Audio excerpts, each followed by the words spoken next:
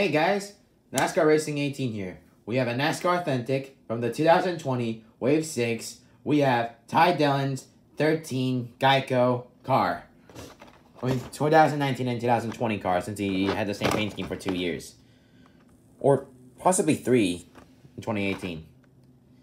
Anyway, let's get Ty Dillion out of the box. There is the sticker. And here is Ty Dillion himself. Now, the 13 car is run by Germain Racing, but Germain Racing will close down its stores this year, which already has, and be replaced with Michael Jordan and Denny Hamlin's new team with Bubba Wallace.